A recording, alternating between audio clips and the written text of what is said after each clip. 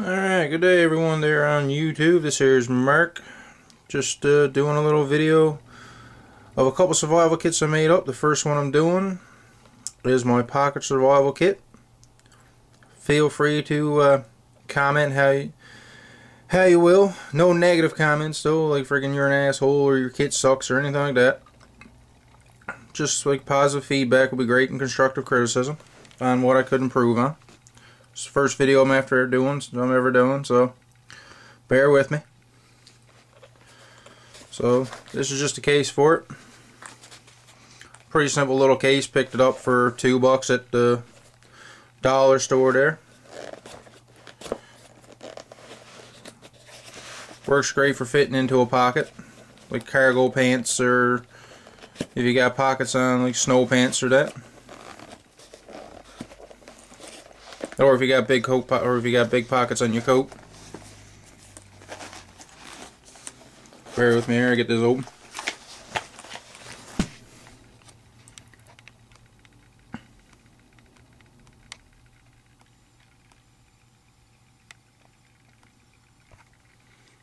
Just zooming in here. All right. So the first thing we got in here, little magnesium stick, striker. There's one source of fire. Always good to have, especially up here in Newfoundland, Canada, where I'm to. Okay, another source of fire I got here. Obviously, Bic lighter. Always good. Okay. Then I got just a little match kit. Now I don't have any matches into it because basically I got my fire steel and that, but I just packed this in with some tinder, waterproof, so keep it dry.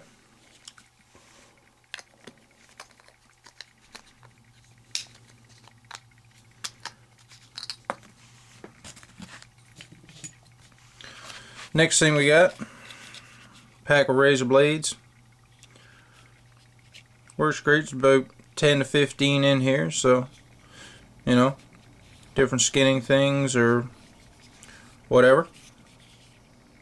But many a Newfoundlander can attest to those, being able to take to field dress a moose. So I got just a small can opener in case I got any canned food with me. Also works great. I tested this out on the flint on the magnesium stick. This will also give me a spark, so it also works great as a sparker if need be, instead of using my knife blade or whatnot. Next thing I got, Swiss Army knife. Couple blades on there, bigger one, small one. Screwdriver and all, can opener, bottle opener, toothpick and tweezers. This always comes in handy.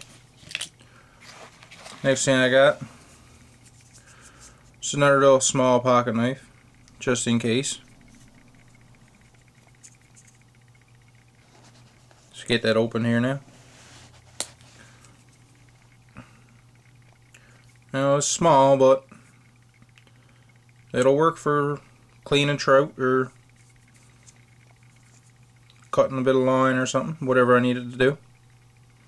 I mean, I ain't going to take down a grizzly now with it, but I shouldn't have to worry about that here in Newfoundland.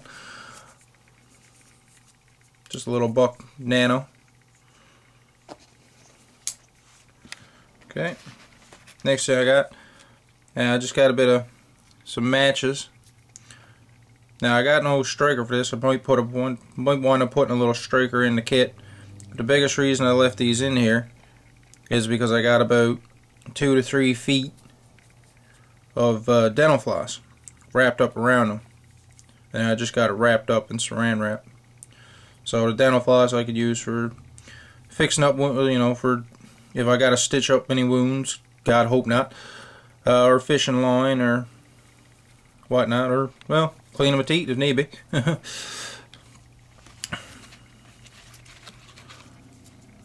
Also got some cordage here. It's a little bit thin line. It's strong though, so it'll be good. Also got a few nails and everything for shelter making or whatnot, or if I want to drive them into the end of a stick and maybe make a little spear for fishing or something. Some more cordage here. This would be good for a little bit stronger cord than the dental floss. So I mean, I could use that for fishing or whatever. I mean, you know, 1,001 uses of cord, so even the smallest stuff will work. A little bit more cord there, nothing serious, just a little bit of soft cordage.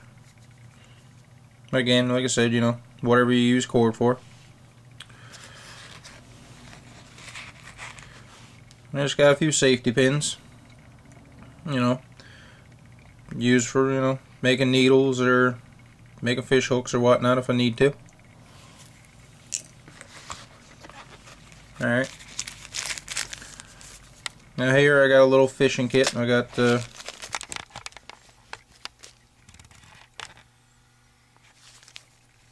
on the way you can see it there. Well, I just got some just simple little fish hooks, some split shot sinkers. I got a couple small flies in there. You know, if I can't find any worms or grubs or anything used for bait, I got some flies there. Let's see. Got some bandages. Pretty self-explanatory. Just a bit of paper towel. You know, cleaning out my hands or fire starter or covering up a wound or whatever the case might be. Next thing I got, just a little speedy sharp knife sharpener. Obviously not going to be able to open it one-handed, but it's good. I've used it.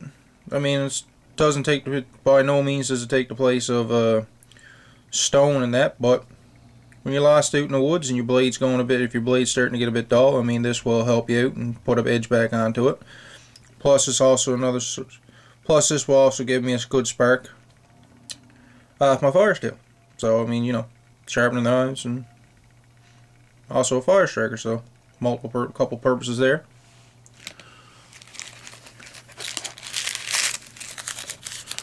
It's just a little bit of paper. Took it out of an Altoids can when I tried to make one of those little Altoids survival kits. You know, just if need be, get a fire going. Help me get a fire going if need be. Just a couple of real Red Devil spoons. You know, for fishing and stuff.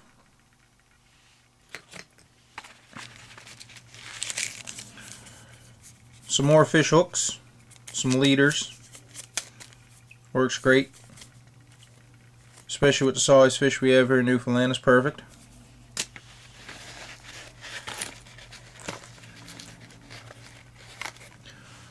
Some rabbit snares. Well, some snares I should say. Don't necessarily need to be for rabbit. You know, for catching food or even wire I could use for mending something.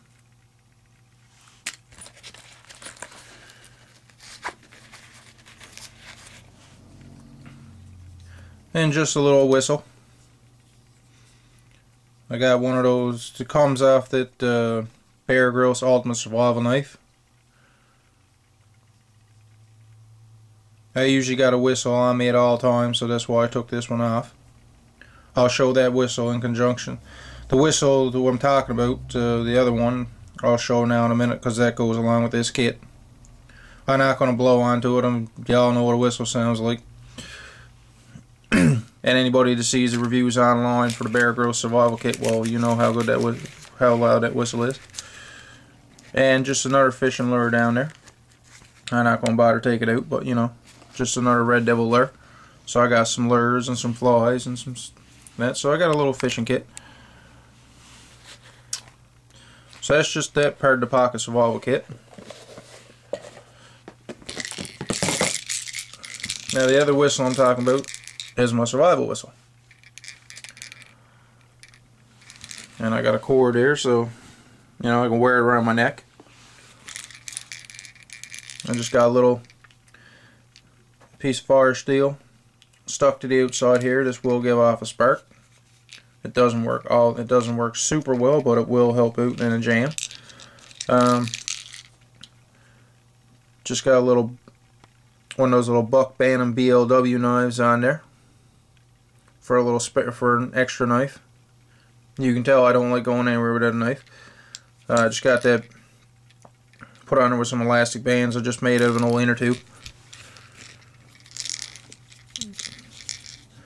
Now I'm not going to take everything out that's inside here,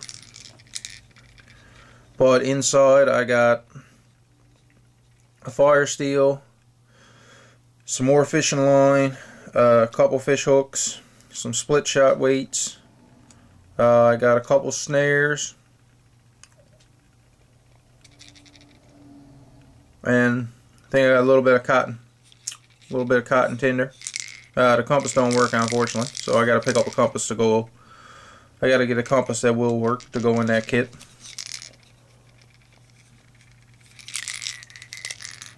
Doesn't weigh very much, maybe about a pound or so. Or when you're carrying it around your neck, I mean, you barely feel it. I wore this in the woods all day one day and didn't even know I had it there. So it works out pretty good. Knife's not a bad little knife. I mean, it's not the greatest, but hey, when you're in a jam, any blade will do, really.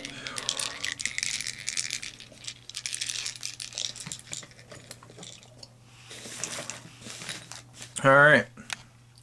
Well, that was the first video. Hope you guys enjoyed it. Like I said, first video ever made, so forgive the bit of dead air and everything on the go here and the nervousness. But that's my little pocket survival kit. Like I said, I appreciate any positive feedback or any constructive criticism, you know, on how I can improve on that kit. That's the first one I've ever actually put together, so by all means. I know I don't, so probably thing I'm going to add to is probably a bit of water purification tablets.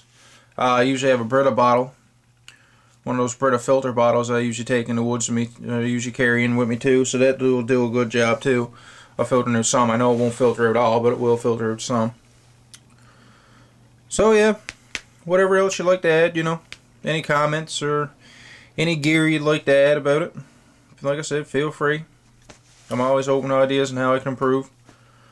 Alright, and the next video is going to be coming right up. I'm going to do that as a second video, and that's going to be on the bigger survival kit I made up that I'm going to either be taking in my knapsack, or if I can find